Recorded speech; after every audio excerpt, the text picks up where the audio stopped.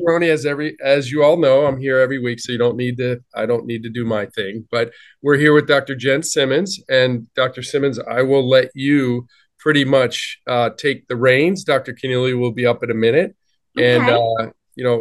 do your intro. Let everybody know. I mean, we have a treat. It's definitely a treat. I know we've never met. However, you've been a topic of conversation many doctors meetings. So I feel like I know you without All ever right. Well, meeting. I hope it's all good. I pray Yeah, it's all good. no, it's fantastic. So I will let you take the reins, and we'll Yeah. go from there. Okay. So I think I'm just going to get right into it because in my deck I introduced myself a little bit. So let me see if I can screen share. And I'm not the techiest person Yeah, we'll figure it out out. there, but hopefully this will work. And Mhm. you guys will let me know if you can see everything okay. Yep, And love it. all right. And so let's go to slideshow and I talk about a lot of things as any breast cancer doctor does. But lately, what I've been talking about most and what I wanted to come here and share with you all today is about the safety of hormone replacement therapy in the breast cancer population. I think this is a huge unmet need. I think this is a conversation that needs to be happening, that should be happening way more than it is happening. I think it is something that it has so much fear around it. It is a highly charged topic. And if you know me, you know I don't shy away from those highly charged topics because there's usually a reason why there's so much emotion around them. And in this instance, the reason that there's so much emotion around it is because there's controversy around it coming from the commercialization industry. So I want to get on and talk about that. And at the end, I also want to talk about my other hot topic, which is breast cancer screening. So, for those of you who don't know who I am, I'm so honored to be here with you tonight.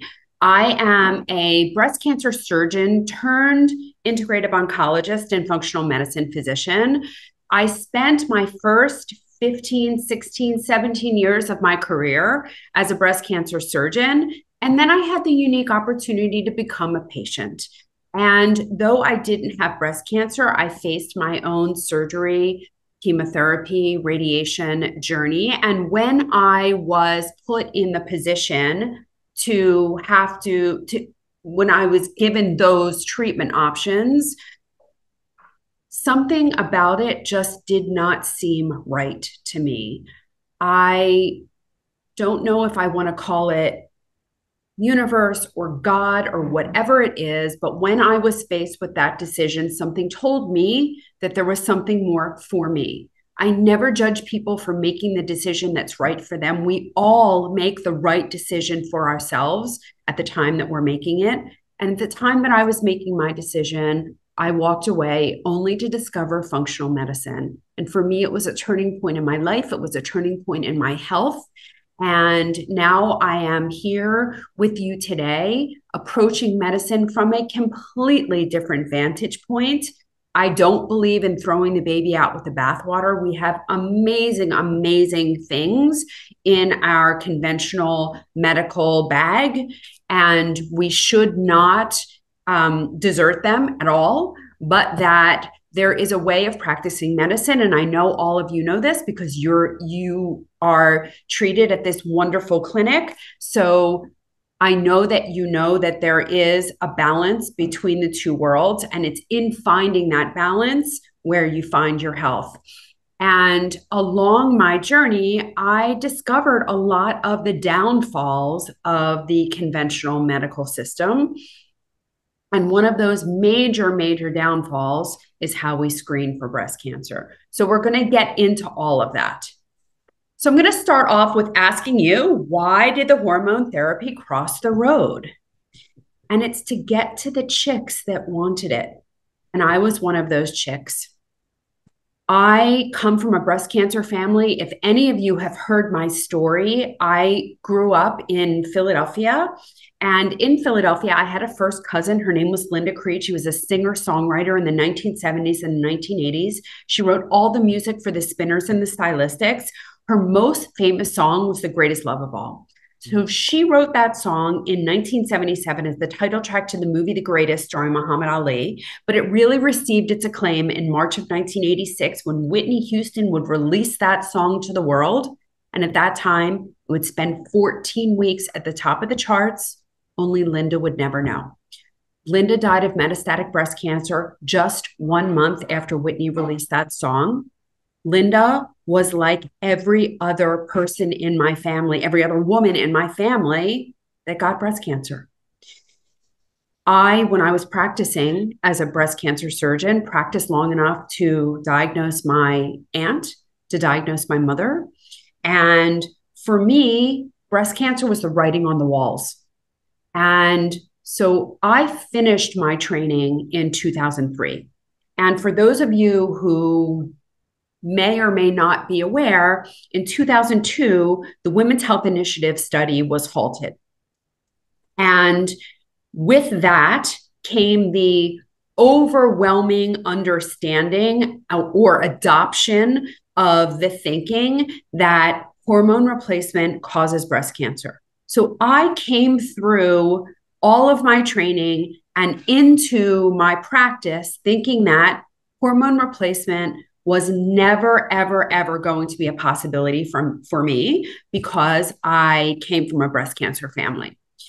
And then about 20 years after I started to practice, I did not go quietly into my good night. I had every symptom imaginable of menopause. It was well beyond hot flashes and night sweats. And I don't belittle those things because I know how hard that is and how much women suffer. It was mood. It was I couldn't sleep. It was I was dizzy. It was I couldn't find my words. It was I had palpitations. It was I had weakness. It was I had joint aches, muscle aches. I was fighting with everyone. I mean, I literally had everything there was to have. And for me, I needed to really understand why I couldn't take hormone replacement because I literally wasn't living a life worth living in menopause. And so it led to this deep dive to look at the data, to look at the truth. And once I learned it, not only did I start taking hormone replacement myself and it changed my life, but now I'm on a mission to help other women out there because this is such an important topic. So I want to start off with making sure that everyone understands what breast cancer is, because I feel like we throw that word around so much or words, it's 2 words. And we just assume that everyone really knows what it is and what it means. And most people really don't. And I know that I didn't. I didn't understand what it was when I was practicing as a breast cancer surgeon, when I was running the cancer program for my hospital. So breast cancer is a normal response to an abnormal environment. And there are a number of things that cause this environmental shift. And when we have this environmental shift, when we go from the chemistry of joy to the chemistry of stress, we actually cause cellular damage. And when there's enough cellular damage, cancer starts to form. Now, cancer doesn't happen in a vacuum, in that just because there's cellular damage doesn't mean that you're going to develop breast cancer, because if you have an intact immune system, it should be able to recognize that cellular damage and clean it up. Either tell that cell to go away, get destroyed, or be able to repair that cell. The problem is, in today's day and age, our immune system is so challenged. It is distracted by all the things in our environment. It's distracted by bad diets. It's distracted by too much stress. It's distracted by over exercise, under exercise, exposures. There's so many things distracting our immune system that it just can't do what it's supposed to do. So it's the combination of increased toxicity in our environment causing this environmental shift paired with an immune system that is just not intact. And this is the recipe for breast cancer. And we actually know that the environment that breast cancer lives in is different. We can see it when we study it, when we sample it. The pH is different, it's more acidic. And when you think about it, if you know the structure of the breast is made up of 4 tissues. So it's made up of glandular tissue. That is the tissue that forms breast milk. It's made up of fat. And even someone with a dense breast has a considerable amount of fat cells. It's made of connective tissue that holds everything together, and that's all in a skin envelope. So what fat does in the body is it stores toxins. So think about the environment that these glandular cells are living in. Think about if you had a neighbor that was a hoarder. Eventually, what's going to happen is that trash, that garbage, that whatever they're holding on to is going to spill over onto your lawn. This is what's happening in the breast. The breast is the canary in the coal mine because it is one of the major places where we store toxins in our body. And so this is why breast cancer is such an issue, because the breast is a storage basin for toxins. And really, this is not what I was taught in medical school. So what I was taught in medical school, we're going to go over later, but now we know that breast cancer is caused by oxidative stress. And there are a number of things that cause oxidative stress. So it is stress and the prolonged sympathetic state. And what I mean by that is our body only knows 2 modes. So it knows danger and it knows safety. And we are only built to be in that danger, that stress state, that sympathetic state. We are only supposed to be in that state less than 5% of the time. We are modern beings living on a very old gene code. So we are built to come out of the cave in the morning, encounter a saber-toothed tiger, and run like hell for 15 seconds.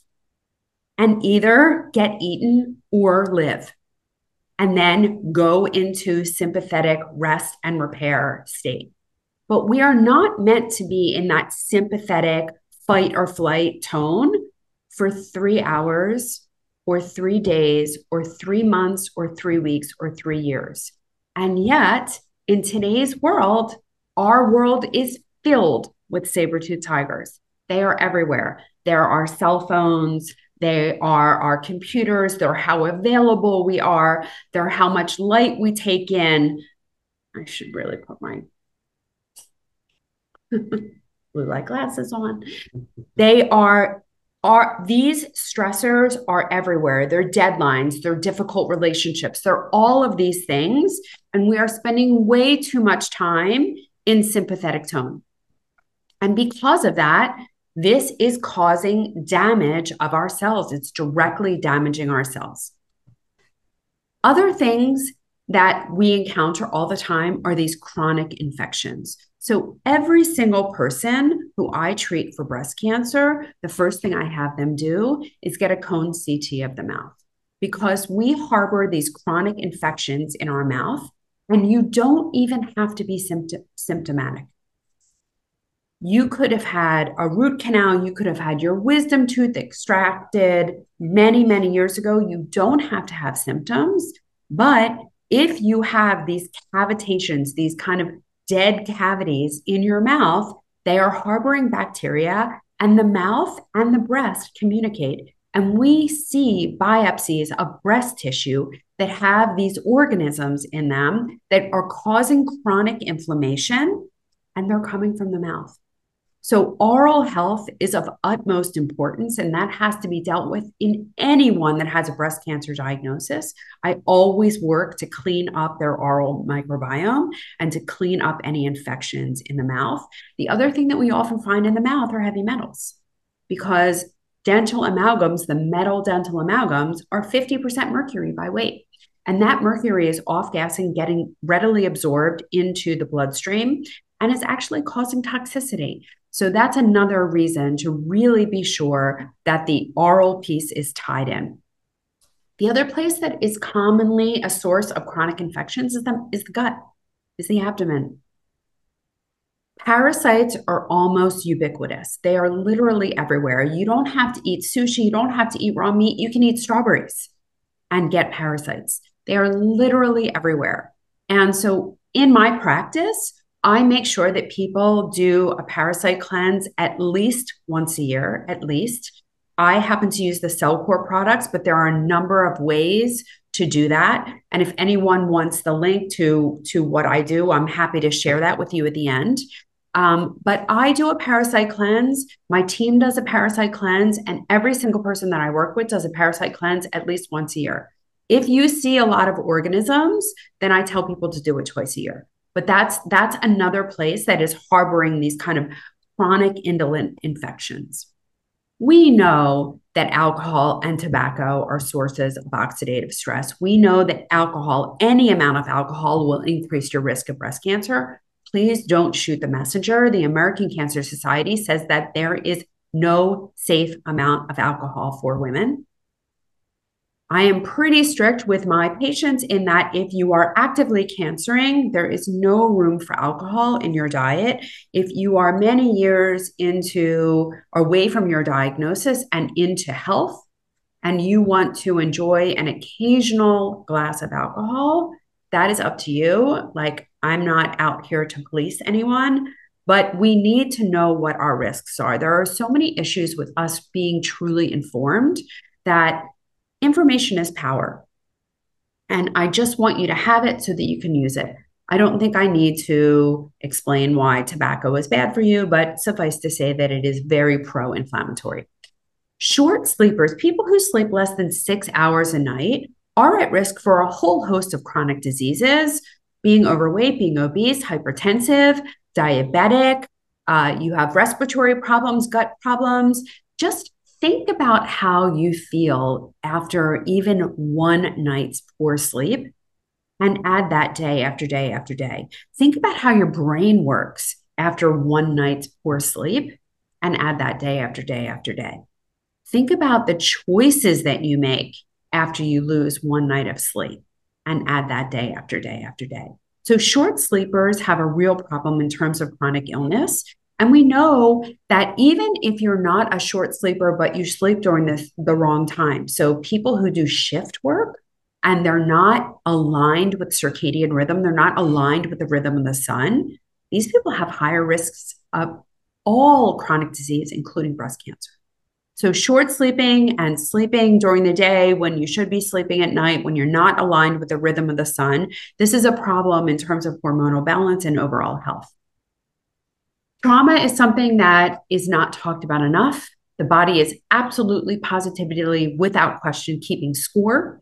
And we need to find a way to safely deal with past trauma. And also, a breast cancer diagnosis is traumatic.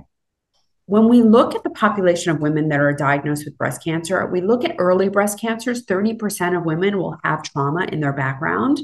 And when we look at the population of women who are diagnosed with metastatic disease, 80% of them will have trauma in their background. There are a number of ways to kind of make resolve that trauma.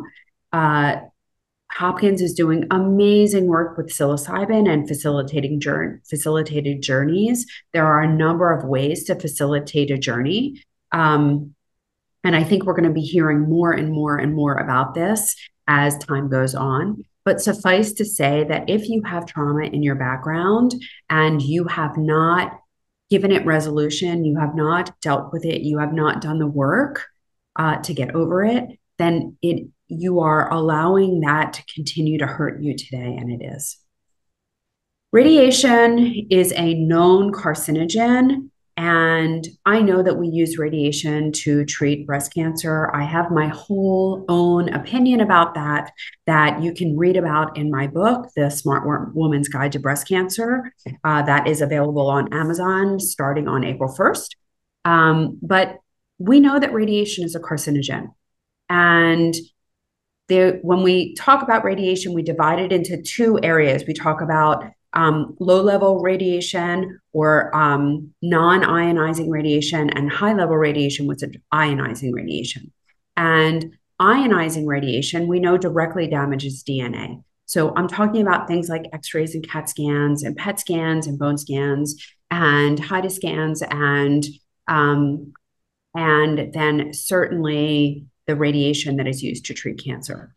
And anytime you're doing any of those studies or that treatment, you really have to think about a risk-benefit ratio. And you have to have this conversation with whoever is recommending the study or the treatment.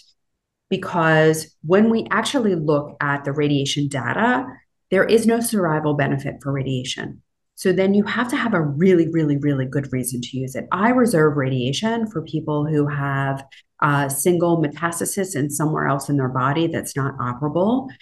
It is very useful in those situations, but I do not use radiation for local control in the breast. And I'm happy to talk about that later. As far as imaging studies, I am someone who only uses imaging studies if it is really going to change my treatment paradigm and my recommendations. And if I do that, I make sure to pre-medicate people with things like melatonin, liposomal vitamin C, vitamin E, the mixed tocopherols, alpha lipoic acid. There are a number of things that you can use to bind up the free radicals that are generated when you undergo radiographic studies.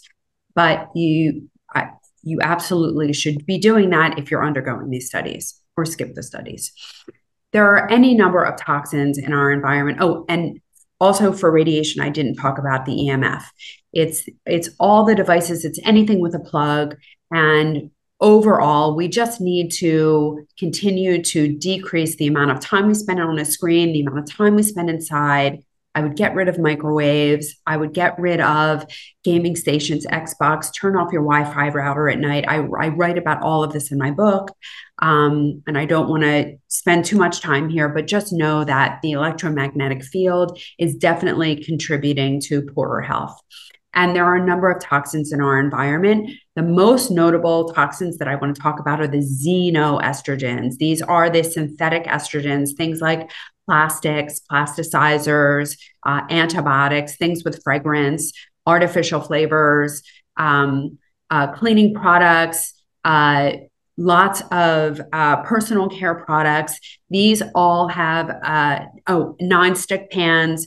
These all have plasticizers or xenoestrogens in them that are actually acting on our estrogen receptors as a kind of toxic turn on. So they are kind of like estrogen in that they can bind to the receptor, but they don't behave normally like estrogen. Estrogen itself as a compound is very protective.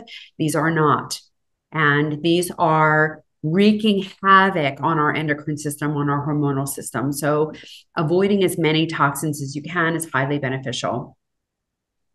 Poor gut health, eating a lot of processed foods or eating even foods that are not right for you lead to decreased immunity and a whole host of medical problems. So gut health is a huge issue. Our microbiome, that collection of organisms that lives in and on us, that microbiome, 70 to 80% of it lives in our gut, where 70 to 80% of our immune system is housed. And our microbiome is in direct communication with our immune system at all times. So if you do not have a healthy microbiome, you cannot have a healthy immune system. And that sets the stage for breast cancer. So we need to make sure that we are eating the right kind of diet for us. And we are eating with a lot of diversity, a whole food, plant-based, low glycemic, grain-free diet so that, and where you get your protein is up to you, but we want to make sure that there's lots of diversity in your diet so that you can have the healthiest microbiome possible. There are two things in terms of movement that are harmful. We know sedentary lifestyle, sitting is the new smoking. So without question, if you don't move your body, you're going to lose your body. And with movement, we need to think about absolutely cardiovascular exercise and moving around. We know from the blue zones that those people are active throughout their entire life, and they are the example of which we want to follow. So they're doing their own gardening, they're lifting their own packages, they're lifting heavy things, they're moving all the time, they're not in cars. They live very active lives during the day and they sleep when the sun goes down. So that is very important. And so we want to make sure that we're moving and we're moving correctly.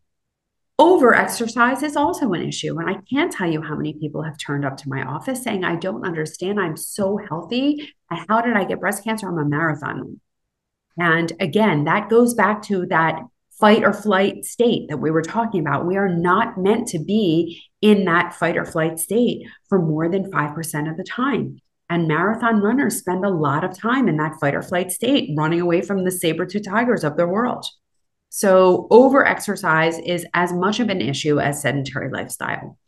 And lastly, visceral adiposity. So when we look at our waist to hip ratio, in a woman, it should be 0.8.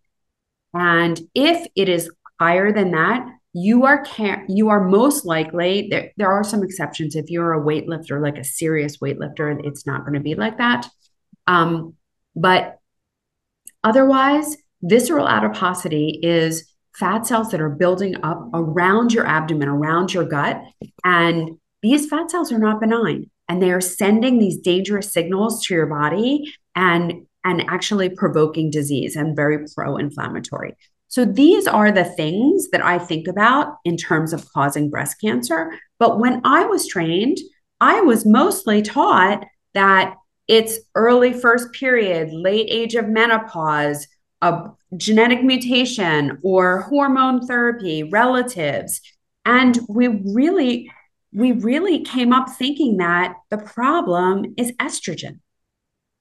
And estrogen causes breast cancer was this prevailing theory. And the notion that estrogen causes breast cancer is logical and it's widely accepted. And it's also wrong. Breast cancer, if estrogen caused breast cancer, then why do we see the vast majority of breast cancers happening in the postmenopausal woman who has a paucity of estrogen? She hardly has any estrogen. If estrogen caused breast cancer, why don't we see it during the times of life where estrogen is abundant? Why don't we see it in teenagers? Why don't we see it in pregnant women whose estrogen levels are 10 times what a non-pregnant woman's estrogen is? The reason that estrogen causes breast cancer is so accepted is because we see estrogen receptors on 70 to 80% of cancer cells, of breast cancer cells. But do you know where else we see estrogen receptors? On 100% of normal breast cells. It is a version of normal. And we have capitalized on that because we came up with estrogen blockers. But the truth is that estrogen does not cause breast cancer. And in fact, it has been effectively used to treat breast cancer. Estrogen itself is protective. Now, if estrogen caused breast cancer, when we look at the risk of developing breast cancer, it only increases with age. And as we age and ovarian function slows, estrogen production dies off precipitously. So when you're 30, you have a risk of developing breast cancer of 1 in 227. And when you're 70, you have a risk of developing breast cancer in 1 of 26. So at 30, you have exponentially more estrogen than at 70. And just looking at the incidence of new breast cancers according to age, you can see it is exponentially more common in the 70s and 80s than it is in the 20s and 30s when we really have our preponderance of estrogen. So estrogen does not cause breast cancer. But what about hormone replacement? Is hormone replacement somehow different? Is that the problem? Well, let's look at the number of new breast cancers starting in 1999 and going to 2020, because the world was far different in 2020 than it was in 1999. Because in 1999, hormone replacement was readily prescribed. And the majority of menopausal women, they were all offered it. And the majority of menopausal women went on hormone replacement to manage menopausal symptoms. Now, around 2002 or 2003 is when the Women's Health Initiative study was halted and the preliminary results were released. And you can see what happens with the incidence of breast cancer since that time. It has only gone up. So as women have stopped using hormone replacement, the incidence of breast cancer has only gone up. This drop off in 2020, as you very well know, is because women did not go for mammograms. So in looking at a study from 2001, pre-Women's Health Initiative, the evidence did not support the hypothesis that estrogen use increases the risk of breast cancer and that combined hormone therapy increases the risk more than estrogen alone. Yeah, I won't read the rest. I have a bar in my way. So looking at all the studies that were done on hormone replacement therapy between 1975 and 2000, there were 65 studies.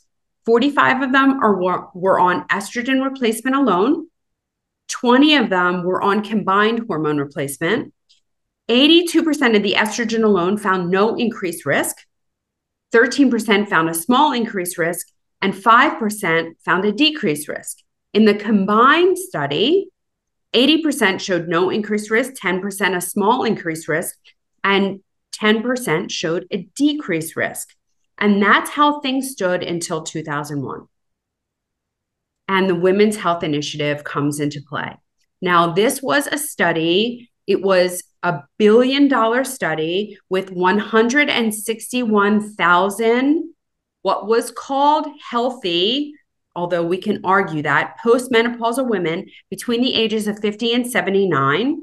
And the main goal was to determine if hormone replacement decreased cardiovascular risk, decreased bone loss, decreased dementia, and whether or not it was associated with breast cancer. And 4 years later, the study was halted due to what was called a 26% increase in breast cancer incidence amongst the group taking HRT compared to the placebo group. And this almost reached nominal statistical significance. So we halted the biggest study that will ever be for something that almost reached nominal statistical significance. And I want you to know where that 26% came from. It was the difference between 5 women in 1,000 that got breast cancer in the control group compared to 6 women in 1,000 that got breast cancer in the hormone replacement group. That was the difference. That was the 26% that the study was halted for. So as a result of the Women's Health Initiative finding in 2002, 3 million women stopped taking hormone replacement overnight. HRT research was halted. The FDA added a black box warning to Prempo, and thousands of lawsuits were filed. And Phil DeSaya said the media is not interested in the facts. So early termination of that Women's Health Initiative was done based on 1 person in 1,000 getting breast cancer. And because of this study, decades and decades of women have suffered. Now, we do have the long-term data. The study was halted in 2002. In 2003, they saw a small difference in breast cancer incidence between the groups. By 2006, there was no difference. And then long-term results were then printed in 2017, and all of the conclusions were retracted. I'm going to show you that. There were a lot of problems with the Women's Health Initiative other than this false reporting. It said it was healthy women. More than 50% of the women were overweight, obese, hypertensive, hypercholesterolemic, or had a history of smoking. Not exactly healthy women. The average age in the study was 63. We know that people get the most benefit from hormone replacement in the first 10 years. The average age of menopause in this country is 52. So these women were more than 10 years out from menopause. There was no pre-screening. We don't know if women came into the study with a breast cancer or not. We used synthetic hormone replacement. We did not use bioidentical. And there were a number of people in the control group that had pre-treatment with hormone replacement. And we expect those women to have a lower incidence, which is actually what happened. So the trial overstated the hormone replacement risks for younger women. A principal investigator of the landmark study says that the initial results that linked hormone replacement therapy to breast cancer and heart attacks were misleading and distorted for publicity. And during the cumulative 18-year follow-up amongst the 27,347 postmenopausal women in the WHI hormone therapy trials, the estrogen plus progesterone and the estrogen alone were not associated with increased or decreased risk of all-cause cardiovascular or total mortality. So hormone replacement doesn't cause breast cancer. So why do we even need to consider hormone replacement after breast cancer treatment? Like, why is this important to me? Why am I bringing this up? Well, this is because 99% of women with early breast cancer will survive their disease. And I want to make sure that they survive their disease and live a life worth living, because there are many, many side effects to breast cancer treatment. First of all, most breast cancer treatments put women in menopause, whether they had reached that point or not. The side effects of breast cancer are that they accelerate aging. The side effects of breast cancer treatment. They accelerate aging. They damage the delicate gut microbiome. They accelerate heart disease. They accelerate brain disease, bone loss. They promote depression and anxiety. These are major, major problems. We are forever changing both the quality and the quantity of the rest of women's life when we treat them for breast cancer. And a lot of it is because we do not give them hormone replacement afterwards. And there is an increased risk of cardiovascular disease after breast cancer treatment. And women who are treated for breast cancer are 2 to 3 times more likely to die of heart disease than women who are not treated for breast cancer. And this is a huge problem. We cannot trade in one problem for the other. And women die exponentially more of heart disease in every decade of their life past 30 than they do of breast cancer. And we need to care about the heart as much as or more than we are currently doing. So again, the symptoms of menopause are and the treatment of breast cancer accelerates heart disease, bone loss. There's cognitive decline, sleep disturbance, mood disturbance, joint pain, brain fog, loss of libido, vaginal atrophy, incontinence, and urgency. And these are symptoms that make life miserable. And hormone replacement fixes that.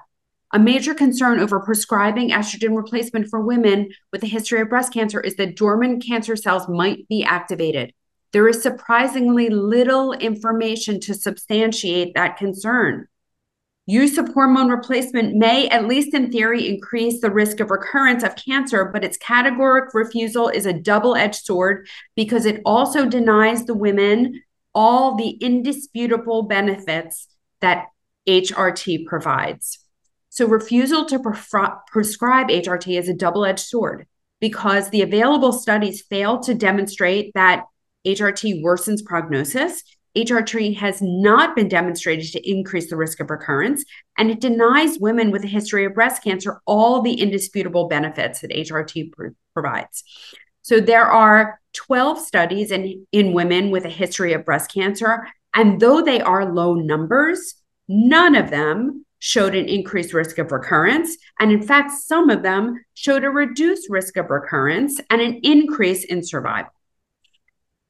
The only study that did not show a decrease or neutral finding for hormone replacement was one of the two Swedish studies. So the HABIT study, hormone replacement after breast cancer, is it safe? The HABIT study was one of the Swedish studies, and it looked at the long-term safety of hormone therapy in breast cancer survivors. And there was no increase in breast cancer recurrence in hormone therapy alone. However, they did have a subset of women that had hormone replacement and tamoxifen. And it was only in this group that they saw an increased risk of breast cancer recurrence. The other study that was done at the same time was the Stockholm study, and the Stockholm study did not have that arm. It did not have a hormone replacement plus tamoxifen arm, and that study did not show an increased risk of recurrence or death from breast cancer in the hormone replacement group. So there were a lot of problems with the HABIT study. First of all, 20% of the patients were excluded from analysis because they had not completed follow-up. There was no pre-staging criteria, so they didn't look to see which women had more aggressive disease before they randomized them to a group. There was no prior cancer testing. They have no idea who came into the study already having cancer. And there was no attempt to determine if recurrence risk factors were equal between the groups.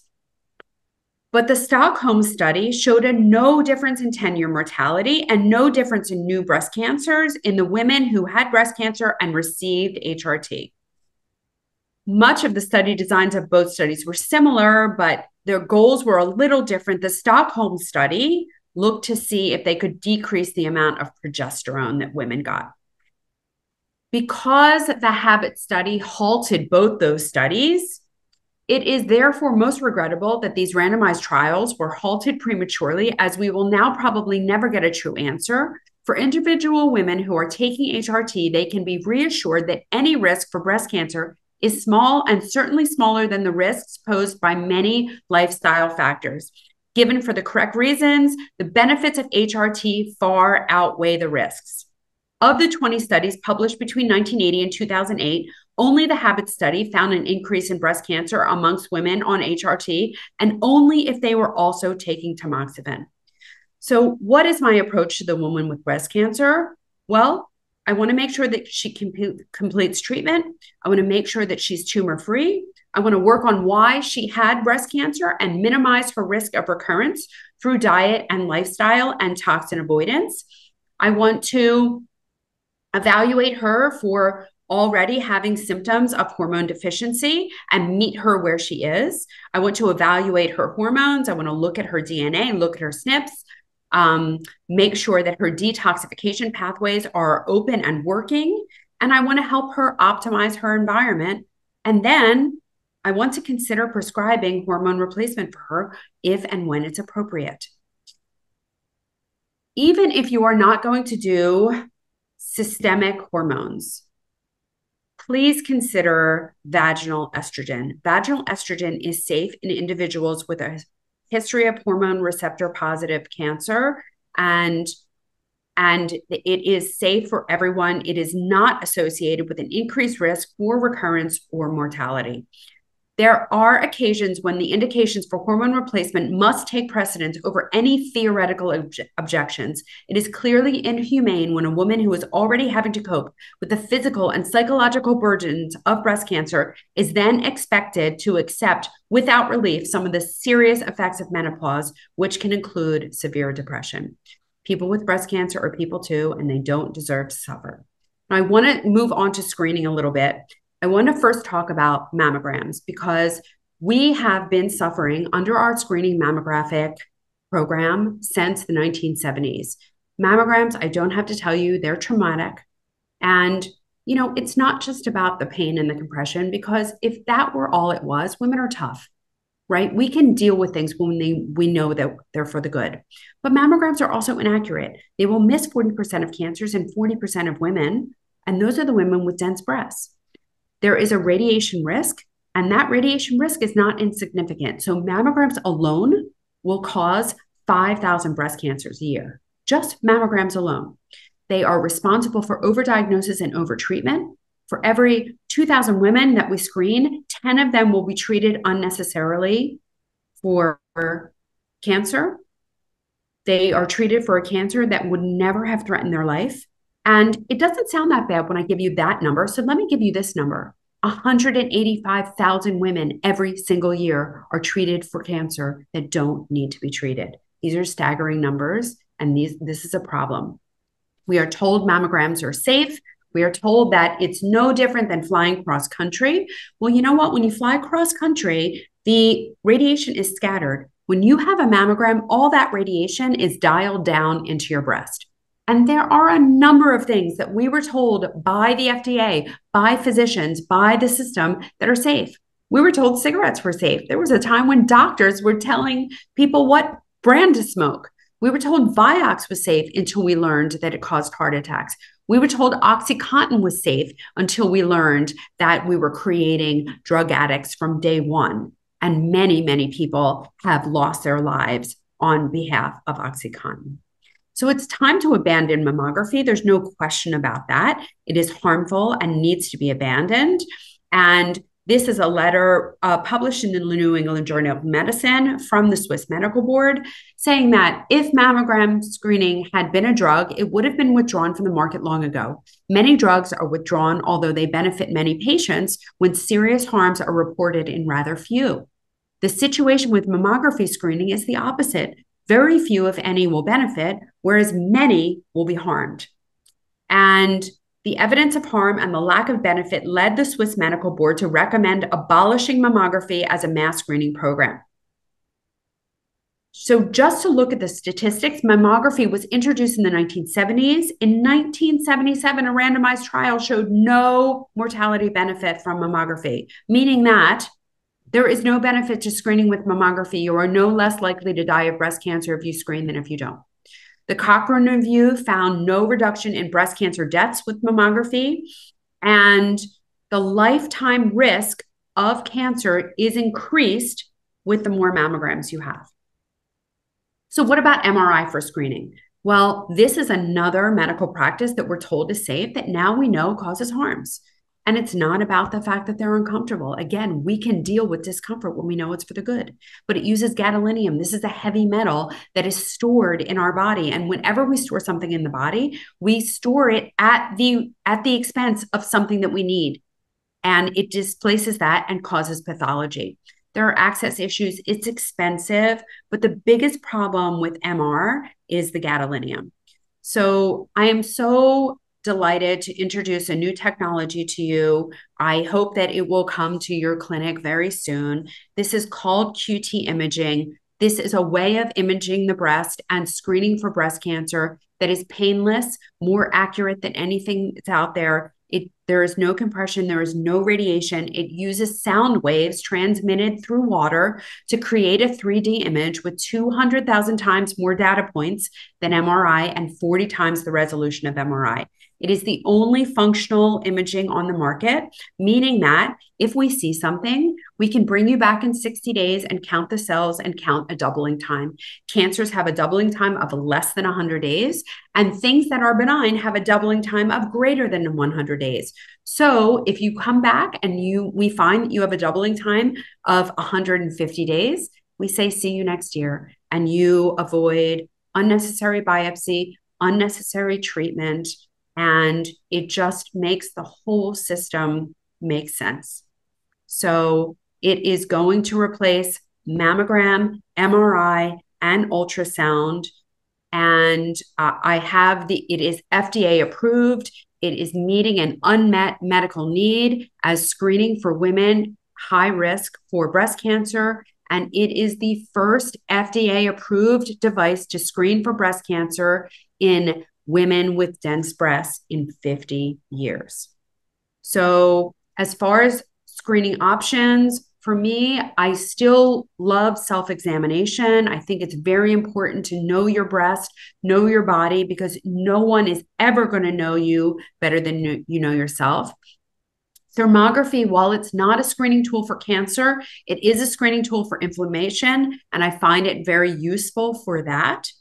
Ultrasound is safe, though not that sensitive, and QT will replace everything else. So that is all I have for you today. If you are looking for more information from me, you can email me either at info@realhealthmd.com or perfectionimaging@outlook.com. You can find me on all the social media outlets at Dr. Jen Simmons. And if you're not listening to my podcast, Keeping Abreast with Dr. Jen, you can find that on anywhere that you find your podcasts. And that's it for now.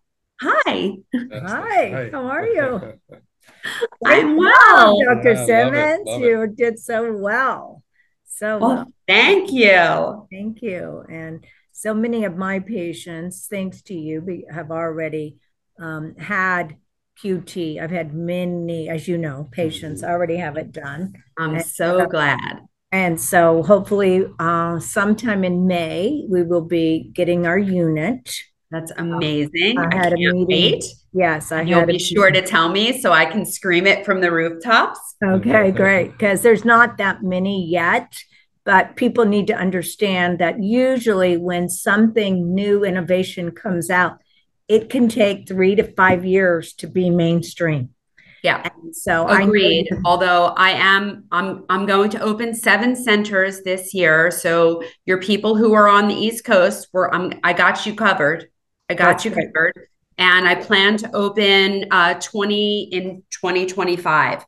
So I'm working on it. I'm working as fast as I can. Yeah. So when are the ones on the East Coast? Yeah. So the first one will be in the suburbs of Philadelphia, and that will be in June. Okay. And if you follow me on social media, you'll hear all about it. Okay, great. Okay, wonderful. This patient just said, thank God I'm in Maine. Yeah. Yeah. So New York will be the closest for you. And that will be, hopefully that one will be open by December. Right. Wonderful. So let's take some questions now. Yeah. I know, how do we get, here, take the question right there. Pull them up right here. Yeah. All right. So what are your thoughts on CDK4/6 for reoccurrence prevention, IDC stage 1B, grade 2, case KS 67, 25%? Yeah. So, I totally hear you that, this is your pathology report and this is what you're identifying with. For me, it's a bigger picture, right? So I always want to back up and say, why did this happen? What is the message here? What is happening in your body? What are the environmental changes that occurred within you? What does your terrain look like? What does your landscape look like? What does your environment look like? And I'm always going back to that. The pathology report for me is like, okay, and sometimes we are going to use those targeted therapies. I mean, we're going to use all the tools in our toolbox. But the most important thing to me is, why did this happen? And what can we do to optimize your health around that? Right. And so, and also you have to take into consideration, as Dr. Simmons already talked about, all the root causes. Okay.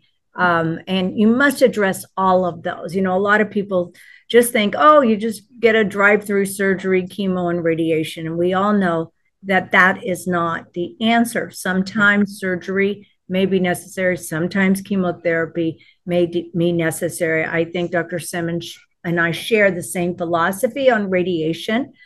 So I decide on that particular treatment based upon pathology and many other factors. Yeah. But to use a very significant drug as your only treatment for prevention of cancer is not a good idea. You know, you must change the terrain, the garden, the environment that the cancer came in. You must address every facet, as we talked about on an earlier slide. You need to go after circulating tumor cells. Circulating tumor cells are responsible for 95% of metastasis. So just relying on a drug which damages your mitochondria, and we know that your mitochondria health is of utmost important for the cell to protect you. So you must not, you know, just do that, and you must address all the facets that we've talked about today, whether it's parasites, yeast, metals, etc. So I think everyone needs to remember that cancer is never a surgery deficiency, a chemotherapy deficiency, a radiation deficiency. So those things are never going to get you well, right? They may be necessary evils along the way. I mean, sometimes you are just in a position where you may need that kind of support, but no one ever got healthier from any of those modalities. No one ever got healthier from any of those modalities. And so this journey, this process needs to be about building health. And sometimes you are going to take 2 steps back to take 1 step forward. I get it that health is not linear, but we always have to keep our eye on the prize, and that is getting healthy. And so we always have to be building towards that. Right, exactly. And that's what the medical profession doesn't do, is they're not building health while they're treating you. And so, because, you know, we've talked about the length of time that it takes to develop cancer. It takes 10 years. That means we had 9 years of opportunity to prevent cancer. And that's where we should be focusing on prevention and early detection. In our doctor meeting today, that's what we talked about. And not just of cancer, but all chronic diseases, because now we're seeing, you know, you mentioned heart disease. Well, heart disease is preventable. Okay. And I don't even have in our practice, we do not even have a heart attack once a year because of our prevention and early detection of diseases. And so but anytime that you do a biopsy, you do surgery, you do chemo, you must be building health at the same time, because surgery is an injurious immunosuppressive process. Chemo is, radiation and medications are all affecting your immune system, and they're injurious to the body. So, and that's what patients, I think, I mean, I believe patients are getting smarter, though. They're understanding that they've got to start getting healthy at the time of their diagnosis, because they're like, all like, what happened here, you know? I do wish that there was more adoption in mainstream medicine, though, because I know, and I see it all the time, and I'm sure you see it all the time, that even if the patient is there, even if the patient understands that they need to do more, there is still so much pressure from families and friends and their doctor. And their doctor, and they get the you shoulds. You should do this. You should do that. And they get scared to walk outside of that conventional paradigm. Right. And I just wish that in the conventional chemotherapy suites and cancer centers around the country, that they were adopting this a little quicker. Like, what would be the harm in having people fast while they were getting chemotherapy? What would be the harm in actually giving them sound nutritional advice? Right. Like, I don't get the resistance. Right. I don't. Yeah, we know, because our patients every day tell us, oh, if you mention IV vitamin C, they go like, what? Don't even mention that. They just completely resistant. And I'm like, well, what? Why haven't they done any research? You know? Yeah. So it's very sad, and so many patients are losing out. You want to say the next question? Yeah. So this patient just met with you tonight, and then she's looking for a breast cancer oncologist on the East Coast that is open to integrative medicine. We may found one. Mine is DFCI, and our relationship is coming to an end due to the fact that he isn't open to integrative medicine. So that's from Miss Jamie. Yeah. So, listen, go ahead and reach out to me. I know my practice is pretty full. I don't know what my bandwidth is, but we can help. We can help to refer you if it's not. Yeah, to refer someone Right. since you're on the East Coast. She's seeing me here, but okay. she's seeing me here, but she is in Massachusetts, and so unfortunately, the doctor just dismisses the patient really. Yeah. And I think that this is happening more times than we can even count, right? And my advice is that if you are not on the same page with your doctor, if your doctor isn't giving you the same amount of respect and listening that you're giving said doctor, it's time to move on. Right. And the world is changing. It may not be changing fast enough for our liking, but the world is changing. And there are people that are opening their eyes and seeing that there are patients that are doing things outside of the doctor's office and getting better outcomes. And there are doctors out there that are curious, and there are doctors out there that are willing to partner with you. The days of paternalistic medicine are over. We have to partner with patients, because the truth is that health doesn't happen in the doctor's office, doesn't happen in the hospital, doesn't happen in the chemotherapy suite. Health happens at home. So we have to partner with our patients so that they can get those ideal outcomes. And you will, if you keep looking, you'll find the right person. Right. I agree with that. Good response. So one of the questions, is there a good parasite cleanse that can be purchased and done in home? And Dr. Simmons mentioned the Cellcore product. Yes, you can. We use that too. We also do medications when Cellcore doesn't work. We use a variety of medications. So, so you can order that Cellcore product online. Cone beam. How dangerous is the cone beam CT of the mouth? Yeah, so this is one of those areas where I think about the risk benefit analysis, and I know that it's nearly impossible to get someone well if they have active infection in their mouth. So I have them pre-medicate. I have them do 100 milligrams to anywhere from 100 to 300 milligrams of melatonin. Don't worry, it won't put you to sleep. That's not a sleep dose. It's an anti-inflammatory dose. Between 2,000 to 4,000 milligrams of liposomal vitamin C. And you can also do turmeric. And I have them do it 1 hour before their scan, and then for the subsequent 3 days. And, we just do the best we can. Would it be ideal to not get radiation? For sure. But this is one of the tools that we need to ensure that your mouth is healthy. Right. And so many doctors don't. I had my first patient today was a dentist, 32-year-old, brand new diagnosis of breast cancer. It was a very interesting story. And I brought it up into the doctors today meeting. And so it was so interesting because she went to the doctor, who was not a doctor, who was a nurse practitioner. And she said, "Oh, I'm having a discharge, a yellowish, whitish discharge from my breast. She's not pregnant. She's not breastfeeding or anything."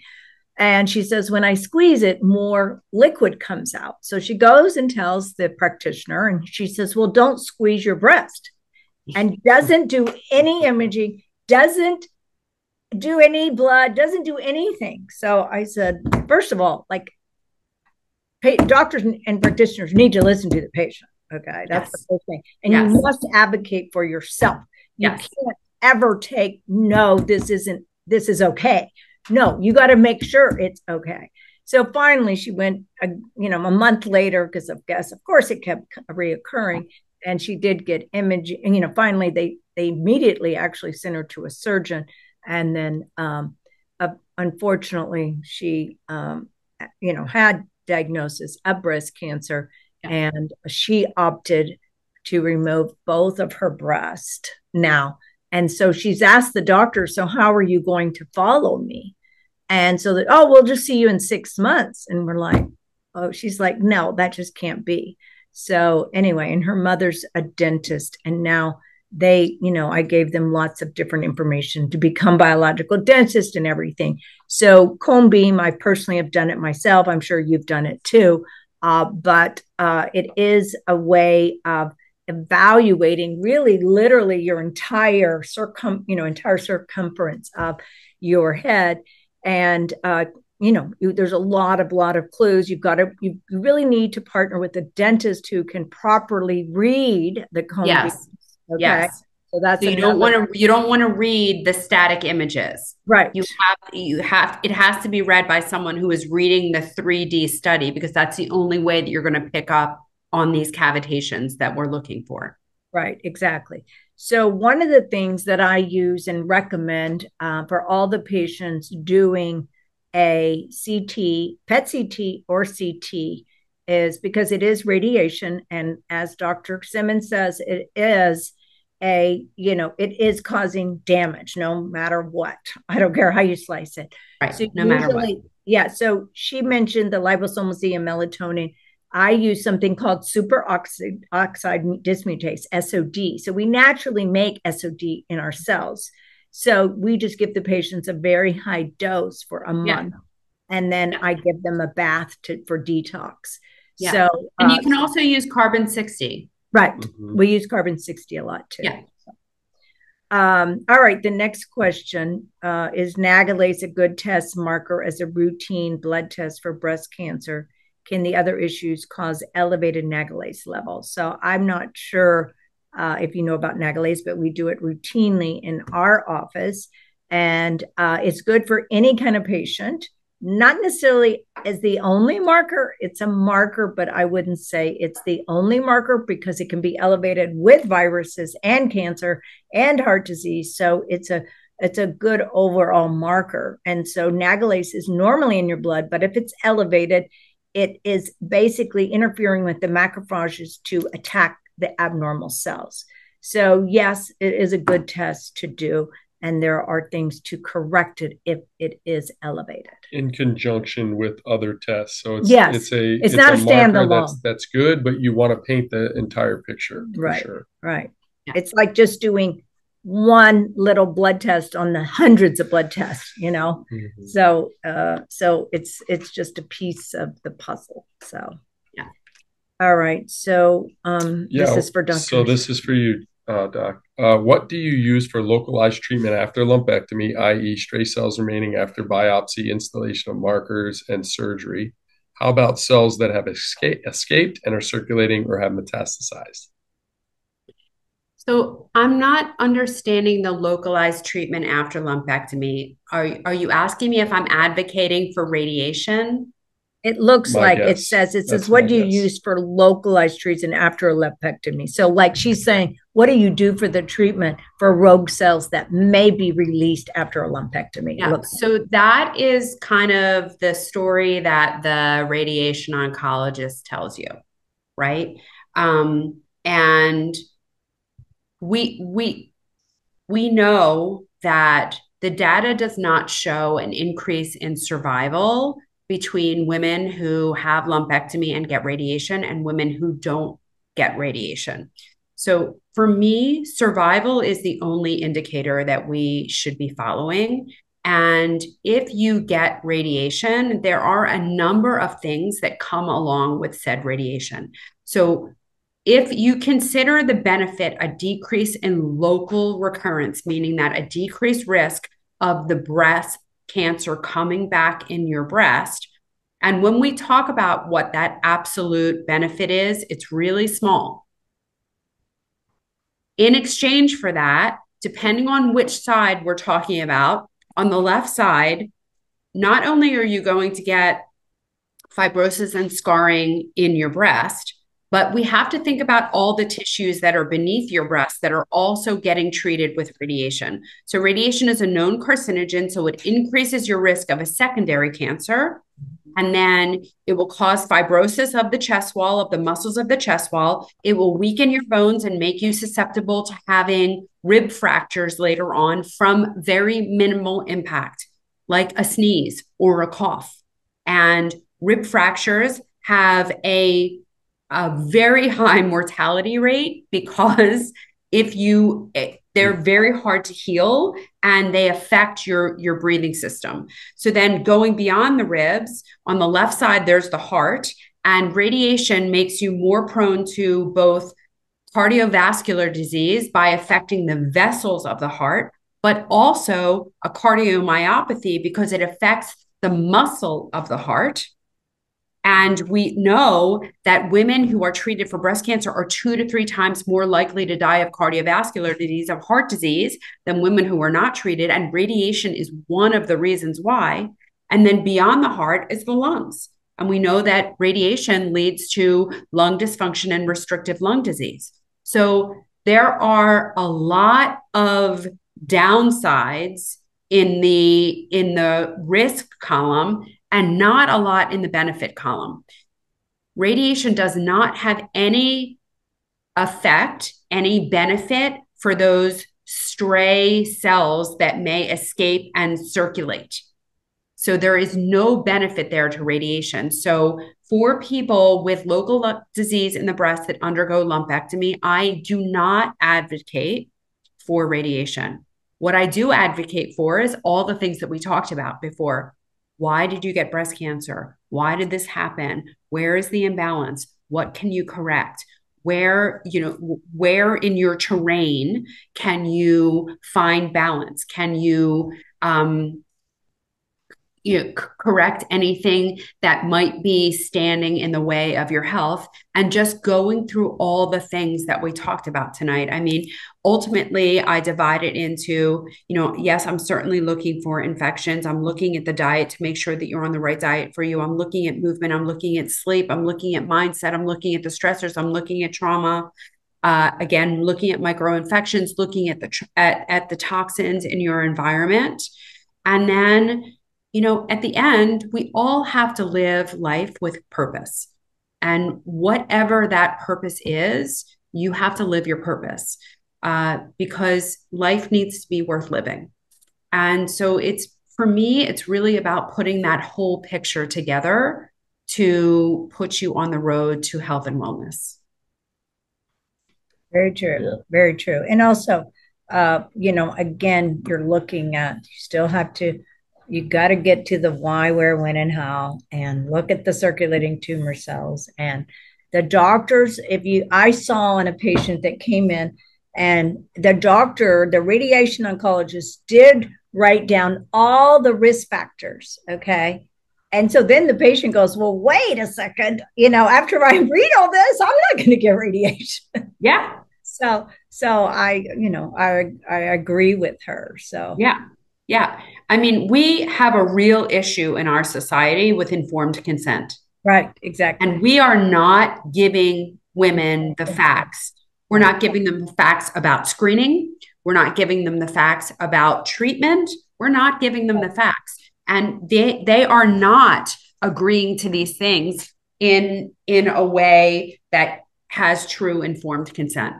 Right. Right.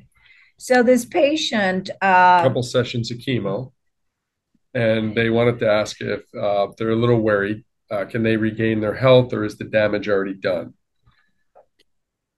Yeah. So I mean, it's a matter of time, and you can detox after chemo, but right. there definitely is damage without question. And it is going to be harder to reclaim your health with more toxins in your body. But it can be done. The biggest objection that I have to chemo is that it's all standardized in that you're going to have 4 cycles of this, or 6 cycles of this, or 8 cycles of this, 12 cycles of this.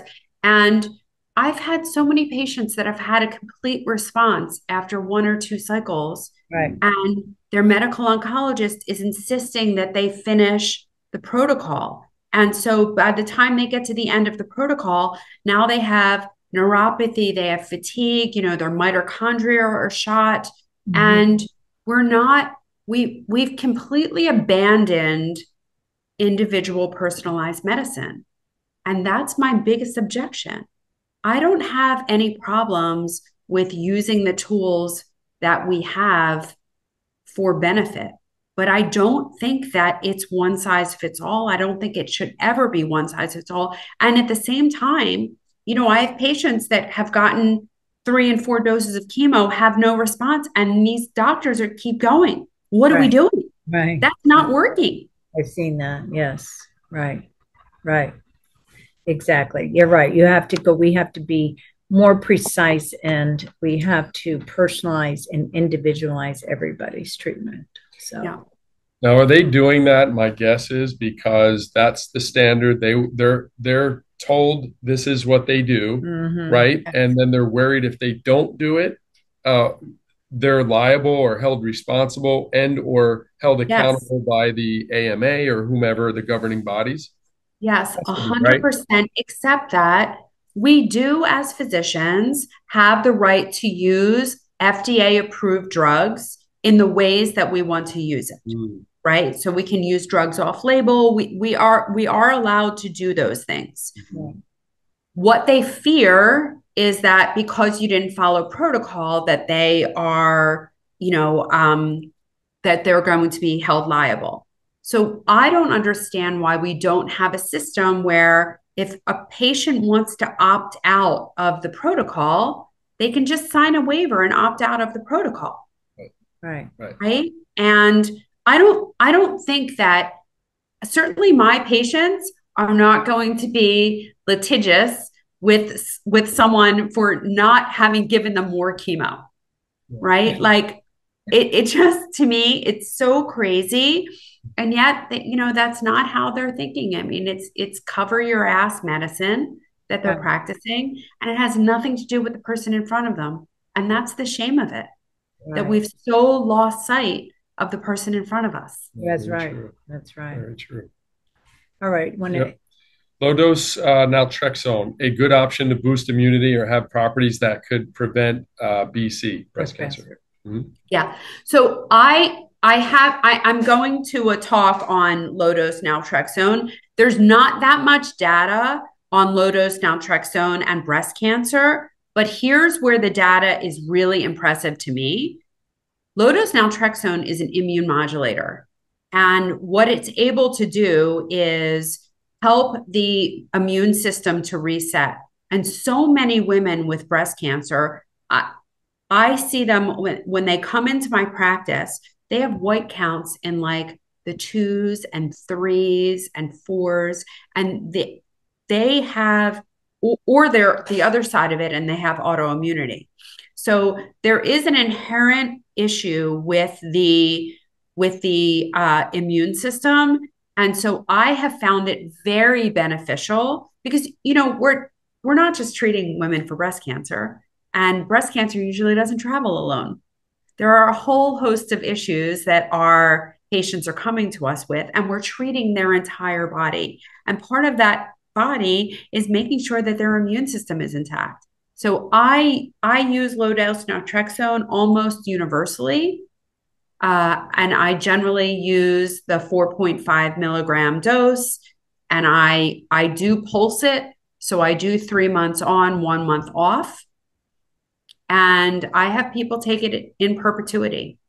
Right. We use it too, and it's very effective for killing circulating tumor cells. So so it is beneficial. It's a substance been around for a very, very long time. Yes. And so has a very long history of efficacy and use. And it's extremely safe. Right. And I have not had a drug interaction issue with low dose naltrexone. I don't know if you guys have, but to date, I have not had any issues. Right. The only time is if you would never give it with someone taking opioids, so right, of course. That would be the only person. Yeah. We don't. I think there are some reports of elevated liver enzymes. And so I think I was told not to give it to anyone with liver mets, but I haven't had any liver enzyme elevation in anyone. Yeah. I in the beginning I was checking, and now I don't even check anymore because I just haven't seen it. Right. Yeah, I don't see it either. So. All right. So 20 after. We'll do one more. Yeah. Good. Yeah. Okay. So there's so much conflicting information on diet with regards to healing from breast cancer. Dr. Simmons mentioned plant-based low glycemic. Is juicing contrary to the low glycemic portion of this advice? much of the plant-based community sings the praises of carrot juice. Yeah, I'm not on the carrot juice bandwagon. Um, I think without question, we have enough evidence to know that cancer is a metabolic disease, that sugar is not good for cancer. It causes elevations in blood glucose, it causes elevations in insulin, it causes elevations in insulin-like growth factor, and that is not what any person who is cancering needs. I also don't love juicing because really, although yes, you are getting some of the vitamin content, you're removing all of the fiber. And so you're really just bolusing the sugar. And I just don't think that's good for anyone. So I am not a fan of juicing. I know there are a lot of people out there who really believe in juicing. I do not. And what we have to remember is, when we talk about not eating processed foods, when you juice or you put that food in a food processor, you're processing the food. I mean, you can call it minimally processing, but when you change the arrangement of the molecules, you make that sugar readily available into the system, and it's so easily absorbed, and it will raise your blood glucose. So, if that's something that you really want to do, I would wear a continuous glucose monitor and just watch what happens to you when you drink juices or smoothies or anything like that. Because I think that you'll be surprised in seeing that your body doesn't like it quite as much as you thought. Right. And the biggest thing is people need to examine what they're putting in their mouth, because they're eating processed foods with added sugar, foods that have chemicals in them, and just eat real food. Yeah. So in their most natural form. Right? So Exactly. if you wanted to have some fruit or carrots, fruits are fine. Yeah, and I don't have anything against carrots, but I do have something against carrot juice. Right. I had a patient years ago who did do a carrot juice, and they went into diabetic ranges doing carrot juice. Yeah. Yeah. So every doctor should be checking a patient's fasting glucose, their insulin level, and their hemoglobin A1C. Yeah, 100%. And that's I think it's very unlikely that you're going to go get diabetes from eating too many carrots, because you would get pretty full. Yes. Yeah, right. Exactly. The fiber slows the insulin release, so you get a very slow absorption as opposed to a shotgun effect. And that's just some metabolic, blood sugar metabolism 101, but that's what happens. You're basically just dumping sugar right in, and there's not a slow absorption. It's very fast. So, if we're thinking metabolic, we're using Dr. Seyfried and his research, right? And we're slamming and pressing that glucose. It might not be nice. So, and he was just on my podcast last week, the week before, something like that. So, if you want to hear more about that, just take a listen. Keeping Abreast with Dr. Jen, with Dr. Thomas Seyfried. Yeah, it's really good. He's adamant. Yeah, we love him. He's adamant, great. Right? Yeah. Which is great. He's in the research. He's very scientific literate, as he said. Scientific. He's great. So. All right. So should we close? So closing comments, Dr. Simmons.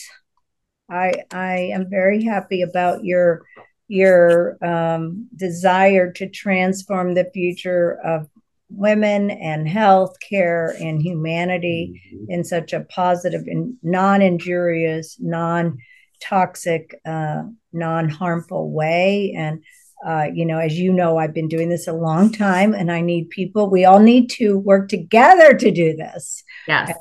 So it's a movement. It's a movement. It is a movement. And, we all took an oath to first do no harm. We did that on our first day of medical school, and I am sticking by that. And women have suffered under some serious, serious harms in the conventional medical system. And I'm just on a mission to make sure that we stop hurting people and start helping them, because that's what being a healer is all about. Love it. Well, thank you for being Yeah. part of our cancer conversation. And I love doing things with you. And so we've got to just continue on. Right back at you. And I will send you a copy of my book. It will be out in 2 weeks. Yeah, exciting. Yeah. Congratulations. Yeah. Thank you. That's very good. Wonderful. All right. Well, Dr. Wynn, you want to close and talk about? Yeah, absolutely. So one of the things, Dr. Simmons, that we've been working hard on in 2024, I mean, we've been working hard on this for a long time, but definitely wellness, the wellness concept, the preventative concept. So the concept of prevention is always easier than the cure, right? We all know that. So this is the part where, get your screenings in, we want to work on the body. We want to work on the cell. So you change the cellular environment. We do our immune boosting, and we look at oxygen and alkalization of the cell. And then we want to charge the cell, but we have to test all that, right? And then we want to make sure that you're putting good things in your body, and we're testing the stress component, the cortisol, the hormone levels. We're looking at your pathogens, right? These things that Dr. Simmons had talked about on that one slide was fantastic, because that's the cause part. So even in today's world, I say this all the time, very big on exercise my whole life, very big on clean eating, very big on the supplementation. It's not enough probably in today's world to stop there. You have to look at your exposure to EMFs. You have to look at your toxins and chemical exposure, and you have to look at your pathogens, the Epstein-Barr viruses, or your bacteria loads, your fungal loads, whether it's mycotoxins or candida overgrowth, parasites. Dr. Simmons mentioned parasites. They're huge these days. We see them constantly. So when we have all these, I call them fuels to the fire, initiating that inflammatory response, which then causes oxidative stress, right? That's where the damage comes in at the cellular level. So if we're able to identify the cell and the damage to the cell, but then work up and look at the fuels to the fire, now we start winning the battle before it even becomes a battle. And so this wellness concept in 2024, we're pushing it hard. And what is, you said it today, and we're seeing it. And Dr. Simmons, you probably see it. We're seeing younger and more aggressive cancers come through the door, and we're in a battle. Right. And if we can get on the wellness side and this concept of digging deeper early in the process, we have a great chance of preventing it from going any further or even becoming a disease process. Right. Yeah, for sure. It's huge. Sure. Not easy, I understand, right? Yeah. Not easy, because a lot of times we react when there's a crisis. Right. And so the wellness and this integrative early onset wellness screening process, I think, is so significant. We just encourage it so much because we're in it. And Dr. Simmons, you probably will see the same thing. When you're in it every day, personally, it scares me straight. I do the things. I walk the line. Walk the line. Right. Walk the line. So if we could say anything to close, the conviction in the preventative part of this is huge these days. So we would advocate it, whether it's here, Dr. Simmons is in Philly, East Coast, West Coast, Midwest, wherever you can do it, start going down that path of identifying. Little by little, reading Dr. Simmons' book, my book. Yeah. You've got to take inventory of yourself and change things before you hit a crisis. For some reason, a crisis gets your attention, but you need to get your attention without a crisis. Yeah. It's a much. Wouldn't that be nice? Yes. Wouldn't that be nice? Yeah. Like, that's the world that I want to live in, where it doesn't take a crisis to change, to walk the line, right? And I'm hopeful that things are getting better. I'm hopeful that people are saying no, making better decisions, getting the plastics out of our lives and getting all the chemicals out of our lives. And or all that we can, making better choices at every step along the way, because that's what's going to make the difference is when we say no to industry, when we say no to the processed food and Right. no to all the chemicals and no to the convenience and the commercialization that is killing us. Right. That's right. That's exactly right. Agree. That's the movement, ladies and gentlemen. So take charge of your health right now. That's right. Go get it. Go All get right. it. Thank you, Dr. Simmons. Thank you, Doc. Thank you for having me. It was so wonderful. So great to see you. Yeah, great to see you too. I'll look you up in Philly next time I'm in. Definitely. Thank you for all of our army of people that, you know, really are involved in changing and transforming the future of health and humanity. And so we want to thank all the people out there that are listening right now, listening later, because there's a lot of people that couldn't be on tonight that will listen later. And so they're part of this movement to help us. So thank you. Beautiful. Amazing. All right. Thank you. Bye, y'all. Bye. Much love. Be good. Bye-bye.